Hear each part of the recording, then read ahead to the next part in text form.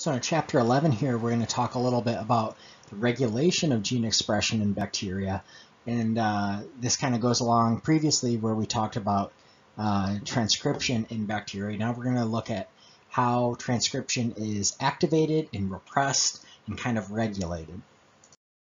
As always, here's the chapter outline for your reference. So in general, the control of transcription is controlled by a large class of proteins, and we call these proteins transcription factors. And the role of these transcription factors are to regulate or kind of put a on-off switch or a throttle on transcription for different genes. And so we can have some transcription factors that increase or decrease the amount of transcription that happens, some things that totally block transcription or completely activate it, and we'll get into these throughout this chapter.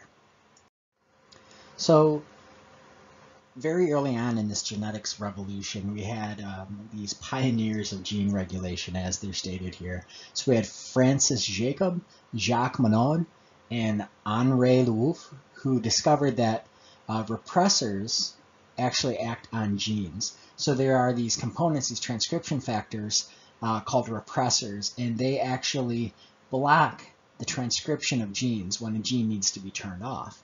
And so at the time, it was debatable whether or not these transcription factors, these repressors, acted on genes, or if they acted on the protein product, or if they acted on the mRNA in the transcription pathway where a gene's turned into mRNA and then into protein. Maybe these repressors kind of blocked the mRNA from making it to the process of translation. And so in their early work, we found that repressors actually act on genes and not on mRNA or proteins.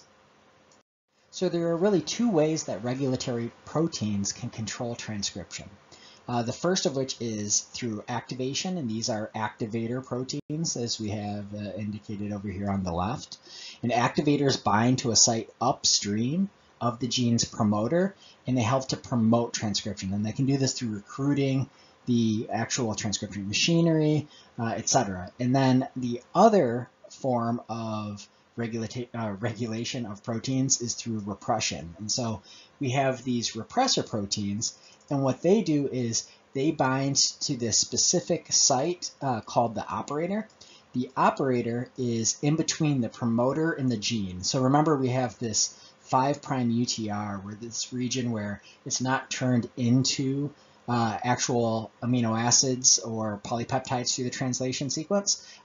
So we had that -35, -10 sequence in bacteria, or the Tata box in eukaryotes.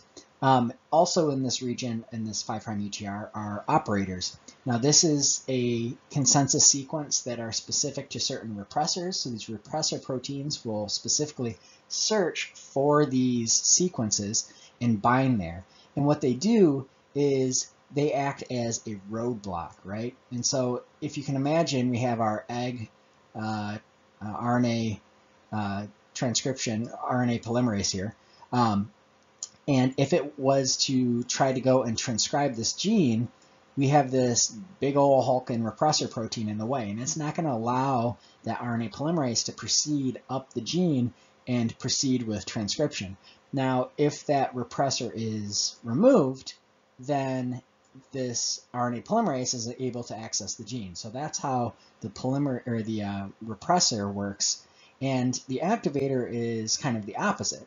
So normally, if there is no activator bound upstream of where this polymerase is here, then because there's no activator here, this polymerase is not being able to be recruited to that promoter site. Now, in cases where the activator is present, it can help to bring that RNA polymerase and bind it to the promoter and then allow for transcription to happen. So let's talk about this differential transcription, right? So genes are turned on and off in different circumstances depending on their environment. So whether or not you, for instance, need to activate a heat response gene because your cells are being overheated, well, something's got to sense the fact that the temperature is rising, and then genes that respond to increased heat can be activated, turned into proteins, and then actually have some sort of physiological response within the cell. So these regulatory proteins, whether they're activators or repressors, generally have some way of sensing an environment or sensing something in the environment which will help them to act. Thus, these activator and repressor proteins generally exist in two states. They have a no effector state and an effector state. So effectors are things in the environment that the proteins, whether it be an activator or repressor, sense to change their conformation. And so within these proteins, we have what is called an allosteric site. So on this activator on the top here, the top shows an allosteric site. And this allosteric site is where some sort of environmental stimulus or molecule will bind and change its orientation. So unbound, this activator here kind of looks like a kidney bean, right? So we have this rough kidney bean shape here. And then if there is an effector present, it turns instead to kind of this shape of an 8 on the side, or an infinity sign, right? And so the same thing happens with repressors. So in this case, the repressor unbound, so no effector, no environmental stimuli to change the orientation of this. Its natural state is that figure 8 shape. And then when an effector is present, some sort of environmental stimuli, we change its conformation to that kidney bean shape. Now, with activators, going back to activators, its unbound state, where there's no effector, means it's just kind of floating around in the nucleus or in the cytoplasm of prokaryotes, just kind of hanging out, right? And when an effector is present, it gets turned on, and then it actually binds to the DNA, recruits that transcription machinery, and allows that gene to be turned up, right? Now, repressors are opposite. So when there are no effectors present, the steady state, then this repressor is bound to the DNA, and it's preventing any transcription. Remember, it binds at the operator and acts as that roadblock. Well, then when an effector is present, when it starts to sense its environment, that something's changed, then the effector binds to that allosteric site and causes a conformation change, which then causes this removal of the repressor from that operator, and then allows transcription to proceed. That roadblock is then removed. So we're going to look at repressor proteins with this classical example of the lac operon, which is a very easy to understand repressor concept that we use for an example. So in this example, we have the lac operon, which consists of this promoter, an operator, and then 3 genes, lac Z, lac Y, and lac A, that are all under the same promoter and operator. So these are, whenever the gene is transcribed, all 3 of those genes get transcribed together, right?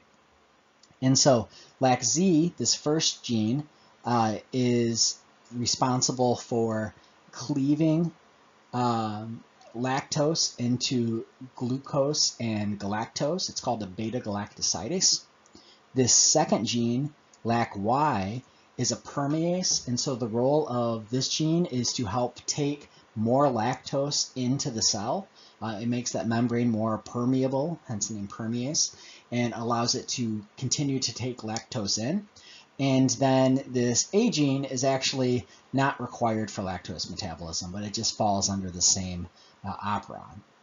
And so upstream of that gene, up in a different location, not under that same promoter and operator, is this repressor protein, I. So this lac I gene is responsible for helping to regulate that. And it makes sense that that repressor would not be under the same promoter and operator, because it has to be continuously around and transcribed to make sure this transcription here is regulated. And so it can't be tied to that same transcription. And so inducers then play a role on whether or not this repressor is active or not active. So let's look at this regulation a little further, starting with a situation where there's no lactose present. So as you can see here, we have the repressor gene way upstream, and then we have our promoter, operator, and then lac Z, Y, and A, all under that same promoter and operator. Now I just want to make a note that a promoter, the regulatory regions such as the operator, and then all the genes under that same regulation or that same promoter, we refer to that as an operon. Now I want you to make sure that you keep clear that an operon, which is this collection of genes and regulatory regions under one promoter, now that is different than an operator. An operator is where the repressor protein will bind to. Now in this example where no lactose is present, we have our repressor gene I that is not under the regulation of our promoter or operon, or operator. See, I'm already getting them mixed up. Operator. And it gets transcribed into mRNA. And that mRNA is then translated by the ribosome into a polypeptide chain. This polypeptide chain is then folded into an active protein. And if no lactose is present, then this protein will go to the lac operon, and it will bind to that operator, and it will prevent the transcription occurring of lac Z, Y, and A. And this makes sense biologically, right? If you're an organism and you're floating around and you have genes that are there to turn lactose into fuel, if there's no lactose present, you'd just be wasting your energy and your time to actually make that product, right? Because what's the point of having beta-galactosidase and that permease for this lactose metabolism if there's no lactose around? So instead, there's this nice regulatory element that says, okay, this protein, this repressor here, it'll kind of check the environment. And it sees that there's no lactose around, so we're going to completely turn off this lac operon because we don't need it at the time. Now let's look at a case where lactose is present. So if lactose is present, the same thing happens with that repressor protein. It's kind of constitutively expressed, meaning it's always expressed. And so we have this mRNA that's made. Again, it gets folded, or it gets translated into polypeptides, which then get folded into this repressor protein. And now this repressor protein is heading over to that lac operon. It's floating around and is looking for its operator to bind to. And so it's headed to the lac operon, and it's going to go bind to that operator and repress RNA polymerase. But along the way, this effector, this lactose, which is the effector for this in this case, is floating around, and it all of a sudden binds to that repressor. And so it binds, remember, to that allosteric site, and so it changes the conformation from this peanut shape, or kidney bean, or peanut shape, we'll say, and it turns it into a kidney bean shape. So when that happens, it doesn't allow this repressor to bind to the operator anymore. So it's changed how its conformation, and it's made it into a non-binding shape because that lactose is present. And then that RNA polymerase will continue and transcribe this gene and start to make lac Z and lac Y to break down lactose. And so if you look at this from a functional perspective, if the role of this repressor protein is to stop the synthesis of lactose processing genes, or lactose processing genes and turning them into proteins, then we don't want that to be effective if there's lactose around, because we need to break that down and start turning that into to fuel for the cell. So this repressor protein will sense if there's lactose around, and if there is, it says, okay, I'm not going to block the synthesis of those lactose proteins because we need them to make this into fuel. So here we have a much better picture. I kind of jumped the shark, so to speak, and finished talking about it. But they have added a picture of the synthesis of this operon into mRNA. And as we can see, they also show here that This mRNA then is actually translated into beta-galactosidase, which was important for breaking lactose into galactose and glucose. Permease, which means that it can take up more lactose, and then that third gene, which is not important for the in regards to the lac operon, or lactose metabolism, I should say. So an important concept with these molecular happenings within the cell is the concept of cis-acting and trans-acting. Now, cis-acting means acting on the same, right? And trans being opposite. And so we'll start with cis-acting. So when we talk about these regulatory elements, we talk about repressors and activators, operators, promoters, etc. All of these concepts within this repression and controlling transcription. So we'll start with operators. So operators are cis-acting. What that means is an operator, remember, is this sequence here that is binding those repressors, right? And so an operator can only participate in the repression of genes on the exact same chromosome. So if we're looking at a diploid organism like humans or Drosophila or Arabidopsis or a myriad of other ones, we have two chromosomes, right? So you have one from your mom and one that you've inherited from your dad. So the role of this operator on your mom's chromosome, this operator can only act in the process of repressing genes on the same chromosome as it's attached to. And that makes sense, right? Because we know that repressors bind to it and prevent transcription. So this operator, it cannot in any way affect whether or not genes are transcribed on your dad's chromosomes, because it's not really going out and doing anything. It's just acting as a site for where that repressor will bind to. So now let's look at this in terms of repressors. So we said that operators are cis-acting, meaning they can only play a role in the repression of genes on the exact same physical chromosome as them. Well, repressors are trans-acting. This means that a repressor can act on either chromosome regardless. So in this case here, we have two copies of that I repressor gene. In this top one, we'll say that, again, the top one is your mom's chromosome, and the bottom one is the one you inherited from your dad. In this case, a mutation in the gene from your mom's chromosome, the I gene from your mom's chromosome, does not mean that this lac operon over here goes unchecked.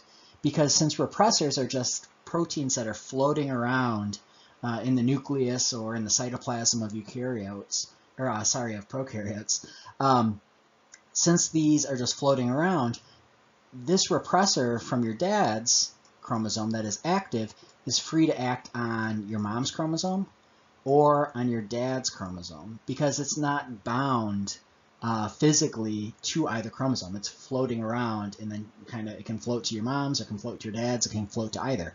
Now, if we look at repressors again, this thing is stuck, right? It's stuck on your mom's chromosome. And so if this had a mutation in it here, there's no way that the operator from your other chromosome down here on your dad's side, there's no way that it can go and help out on your mom's chromosome, because they're physically linked.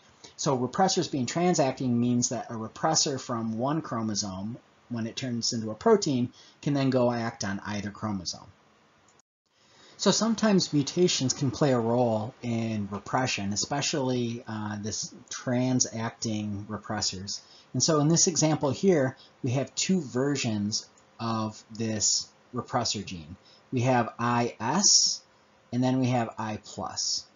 And so I+ is our wild type, just normal repressor. It senses lactose, and if it senses lactose, it will not bind to the operator and allow the genes to be transcribed.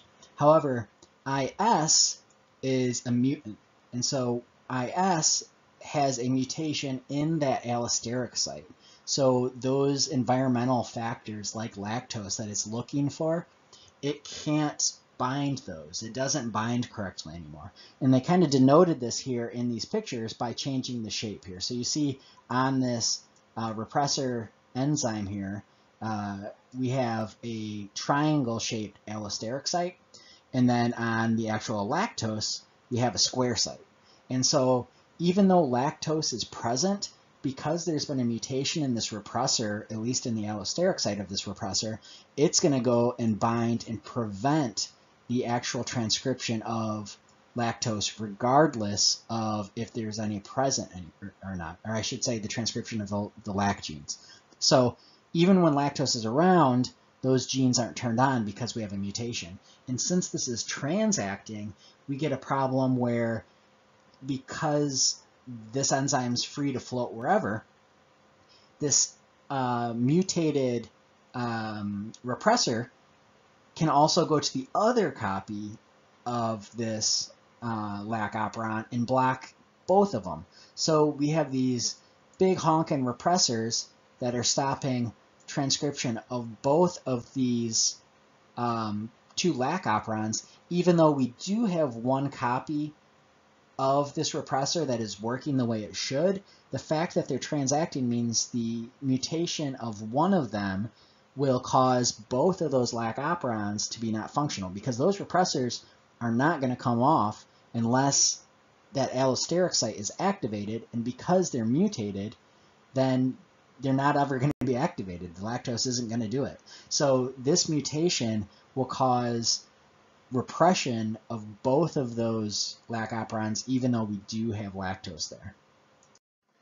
So just a reminder from our transcription in prokaryotes section. Upstream, so we have our transcription start site. Upstream of that, we have this 5' UTR, and that is this -10 region and this -35 region in prokaryotes. Both of these regions, remember, are kind of conserved sequences, and this is the promoter region where the actual transcription machinery knows to go and contact and kind of lay down on the railroad tracks to start transcribing the gene. So these are highly conserved regions where significant changes to those nucleotides in those regions will cause them to no longer be able to attract that RNA polymerase. So for a lot of genes, for most genes that is, there are a lot of regulators for its transcription. And so we talked about the lac operon and how a repressor turns on and off based on if lactose is present. However, we want to be much more fine-tuned if we're a gene like the lac operon as to whether or not it should be transcribed or not. And so, for instance, if there are high levels of glucose, most bacteria like to metabolize glucose first, because glucose is the most easily metabolized or energy efficient of the sugars. And so if we have a lot of glucose, there's no point in us making these lac genes, because we might as well just eat the glucose first and just ignore that lactose, right? And so there are positive controls based on glucose whether or not we should transcribe those lac genes. And so one of the ways this works is that if there are high levels of glucose, we also have low levels of cyclic AMP. And if we have high levels of cyclic AMP, we have low levels of glucose. They're kind of inversely correlated with one another. And so this cyclic AMP becomes kind of a marker molecule to show this regulatory pathway how much glucose is around. And so when cyclic AMP is high, then it will bind to this protein called cap protein. And if it binds to cap protein, we know that that means, remember, it's inversely correlated. So if it's binding to cap protein, that means there's a lot of it, and it means that there must be low glucose. And so once cap is bound to cyclic AMP, it will go and it will go to the promoter, and that cap protein acts as that activator that we talked about in our earlier example. And that activator will help to bring in this RNA polymerase transcription machinery and allow it to transcribe these lac genes.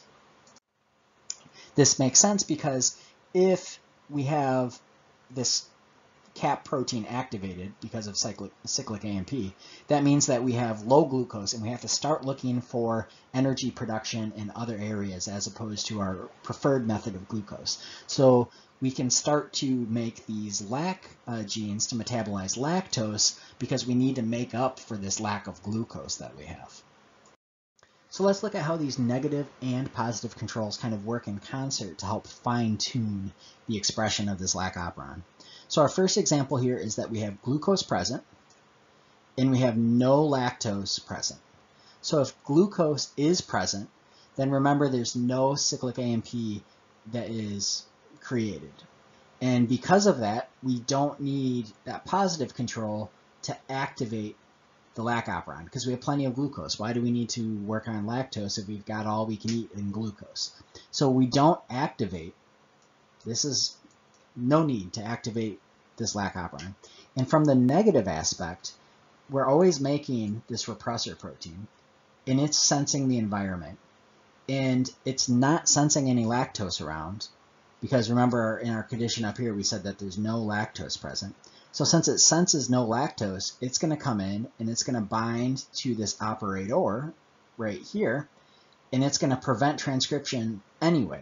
So not only are we not actively bringing that RNA polymerase in for transcription, but we're blocking it if it ever did come in by accident even. So this is completely shut off, zero transcription is occurring here. Our second example here is that we have glucose present and lactose present.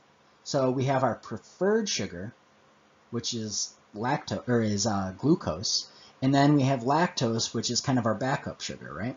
And so if lactose is present, then we get, if glucose is present, remember no cyclic AMP is bound then because we don't need to activate the lac operon. And so because it's present, this CAP protein doesn't bind. We'll keep working on using that glucose. And so now if we look at the repressor and lactose is present, we see that the repressor, remember, is always made, and it is bound at that allosteric site by lactose, so it's not able to bind to the operon. So even though we're not actively recruiting that RNA polymerase to make these lac genes, we'll still get some expression of this gene. So while we don't have zero, as we had in example A, we get a very little bit of lac mRNA. And generally, this is okay because if we have a lot of lactose present, we can't just keep accumulating lactose. So instead of using it as a way of our primary energy production, it's kind of breaking it down slowly to make sure not too much of it gets there, right? And then lastly, we have our example here where we have no glucose, so not our favorite sugar, it's all gone, and we have lactose. So remember, in conditions of low glucose, we have a lot of cyclic AMP, of CAP, and so CAP will then go, cyclic AMP, and cyclic AMP will go bind to CAP, and CAP then will actively bring in that transcription machinery to the promoter because it's an activator. And then if we look at the repressor, we have our repressor protein that's always constitutively expressed, means it's always around, and it senses the lactose in the environment and it sees lactose is there. And because of that, it's not going to repress either. So not only are we not repressing, but we're actively turning on the gene. And what that means is we have an abundant amount of lac mRNA made, so we can break down that lactose, especially because we need it now that there's no glucose around. So just to hammer this home, let's look at repression and activation one more time. So in repression, we have a repressor that is constitutively expressed, meaning it's always around, and its normal standing state, it will go and bind and prevent transcription. Now, if there was an inducer around, that repressor will sense that inducer. It'll bind to the allosteric site, which is this little spot right here, and it will prevent this repressor from binding to the operon.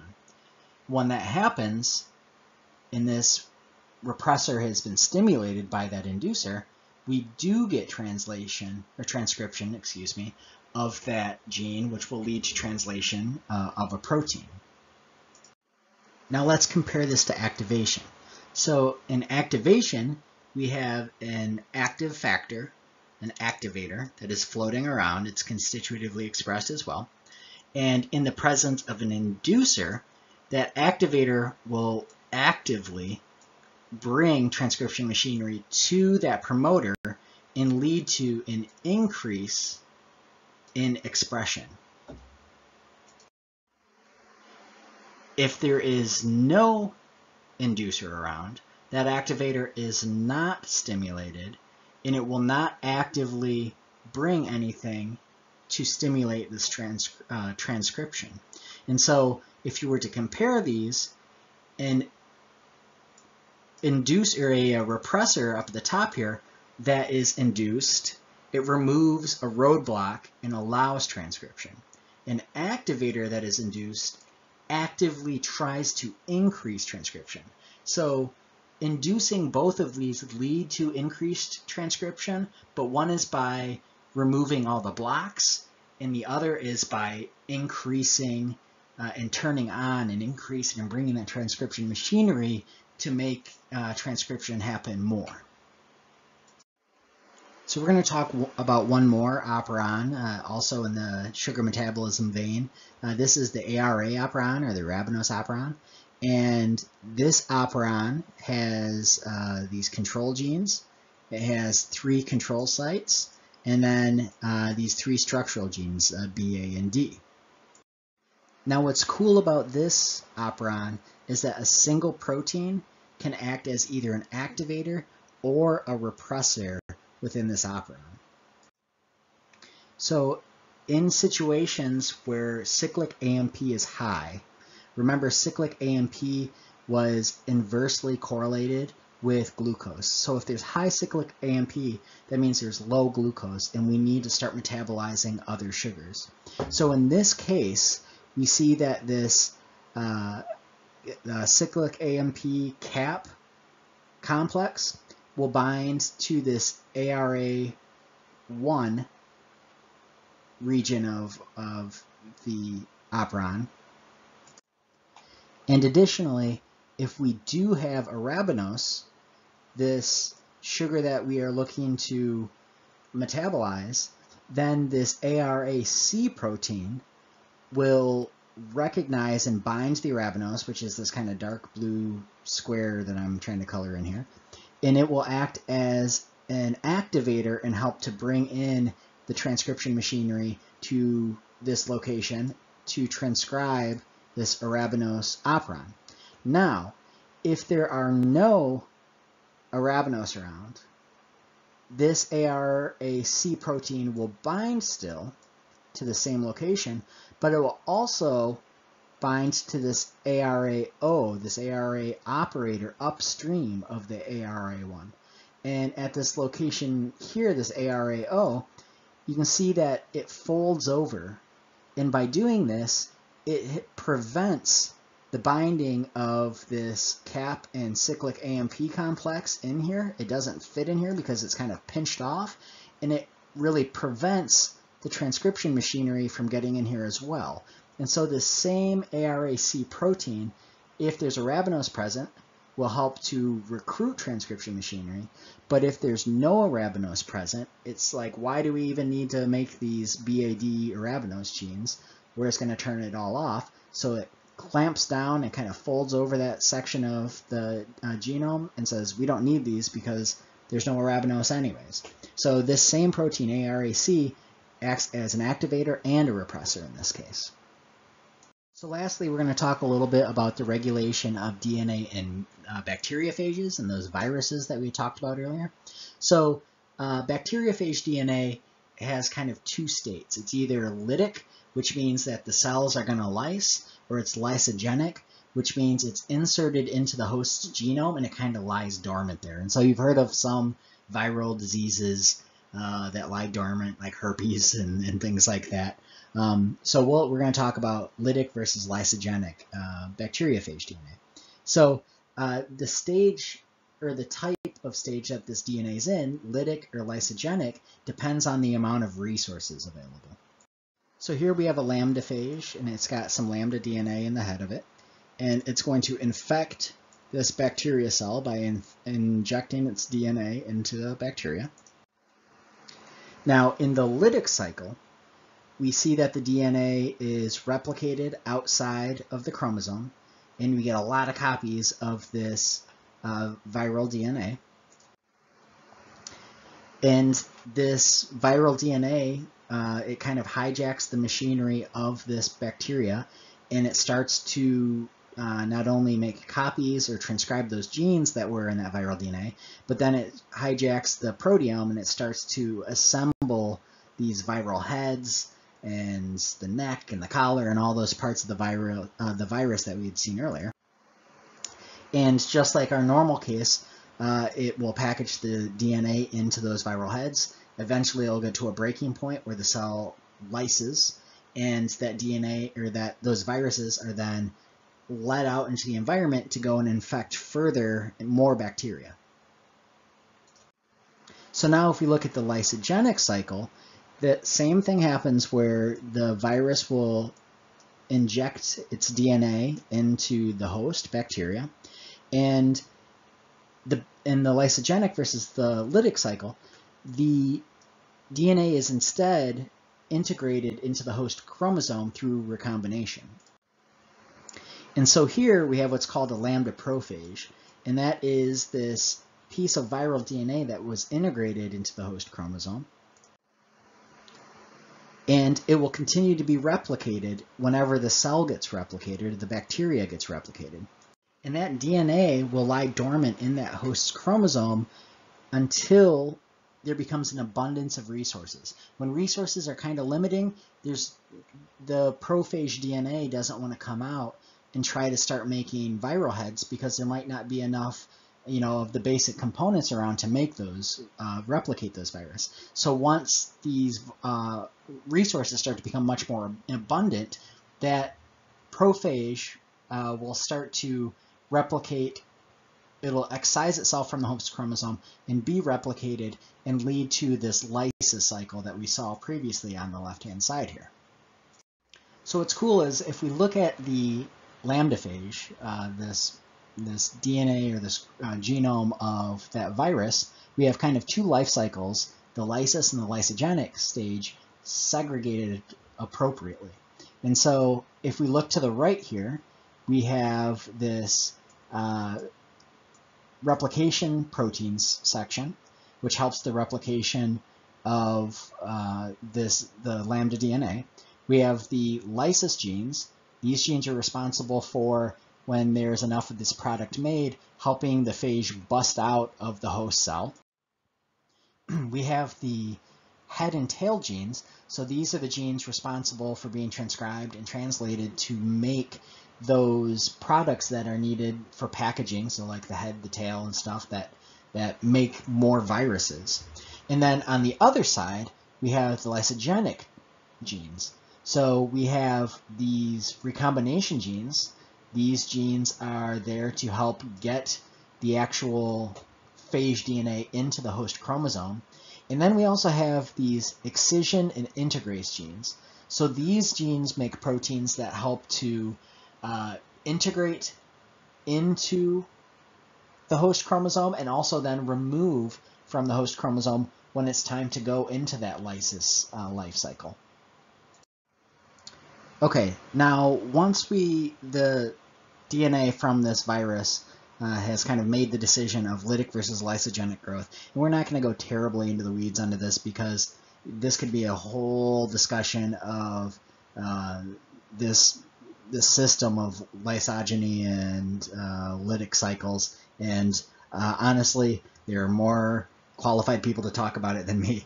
So we're just going to kind of give a 1,000-yard view of this process. So once this has been decided, this lysogeny versus this lytic cycle, there are kind of two ways of repression that occur here. So in the lysogeny stage, which if we remember our last slide falls to the left, where there are the integrase and their combination genes and things to kind of lay dormant in this cell, this RNA polymerase will bind at this C1 region, and it will transcribe genes that lead to the production of this lambda repressor. And the production of this lambda repressor will lead to the repressor binding at these OR1, OR2, and OR3 repressor sites. And as these accumulate, not only will they stop the production of CRO initially, so we'll continue on this lysogenic cycle. So when they bind to the OR1 and beginning of OR2, they stop CRO production. But eventually, this is kind of like an off switch. So it's a positive feedback loop where when you've produced a whole bunch of this lambda repressor, it eventually will stop the production of itself and the rest of those lysogeny genes. Now, in the lytic cycle, it functions the same way as a positive feedback control. So when it's been decided that this cell needs to go through the lytic stage, we have the transcription of genes towards the right here, and this leads to the transcription and formation of the protein product CRO. CRO forms a dimer, so two of them come together, and these bind starting at the OR3 site as a repressor of the lytic cycle. And similar to the lysogeny cycle, as we continue to make more and more CRO, because we've stopped this whole lytic side, they will continue to bind, and then they'll bind to OR2 as a dimer. And when more and more gets made, they'll bind to OR1 as a dimer, and then completely repress this entire lytic side as well, because at that point, enough product has been made for lysis of the cell, and the cell is going to die.